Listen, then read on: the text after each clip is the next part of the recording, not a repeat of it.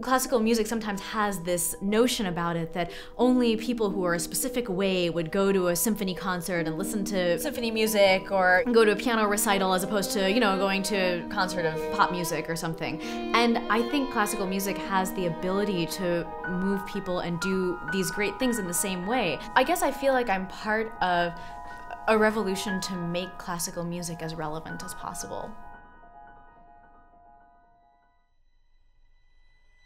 I'm Rina Esmail, I'm 32 years old, and I'm a composer.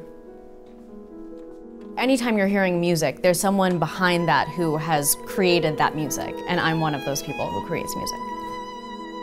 I was always interested in music from the time I was a child, and I started, you know, playing guitar, violin, piano, and then I finally found composition my senior year of high school. I thought, okay, this is it. I'm gonna go in this direction. I'm gonna be a composer. Juilliard just called me a year after I had started composing. So after Juilliard, I did my master's and I'm doing my doctoral degree at Yale.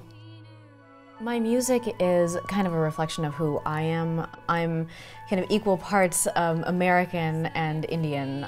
Whenever I am in a situation where there are like 30 composers, generally I'll be one of very few women and probably the only Indian person. So it took a very long time for me to see anyone who, you know, shared the upbringing that I'd had, shared the culture of my family in my professional life. And so for a long time I was really divided. I had a kind of an American outside life and an Indian inside life. And, you know, that can be really exciting and that can bring out so many different elements of your personality, but it can also be a little bit alienating when you feel like you're on the outside of something. I liked the idea of being able to explain one part of myself to the other parts of myself. I like to work between those two styles of music, and I like to kind of take all the little things that I love from each style and combine it together into my own personal language. As a classical composer, you know, we live in this very different world than most people do. You write for things like the New York Phil, the LA Phil. Those are the kind of holy grails of composition. You want to work with ensembles that are, you know, at a higher and higher level, that are really able to conceive of your music. I am working with the Kronos Quartet that performs music from people all around the world. And I also have a performance at Carnegie Hall this year. This is my Carnegie Hall debut. Classical music should be accessible to anyone who wants to hear it because there are these really deep, wonderful, emotional things embedded in it. It allows you to feel things. My residency in Street Symphony is writing music to people who are experiencing homelessness or incarceration. But I do think that it's one of the best ways I can think to use the craft that I have.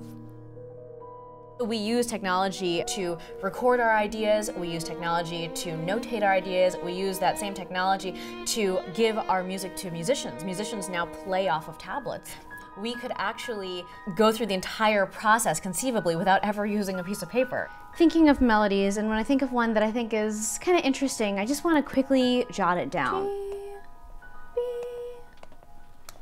The minute I have an idea, I can just notate it the way that I would notate it on a piece of paper.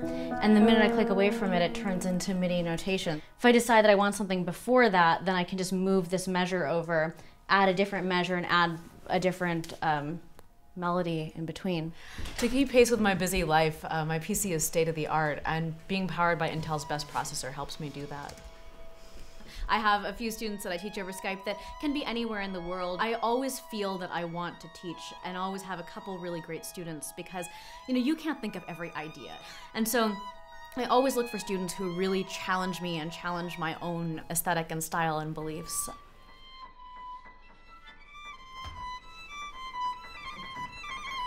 You create a piece, you create a form, you create a purpose. It's important to use music from other cultures and old music from other cultures because for the longest time, music was a craft that meant something in society. It wasn't just a form of entertainment. And I think maybe we've lost that a little bit as music has evolved with the culture. And I think if we can take some of that music, we bring back some of the relevance that goes along with it.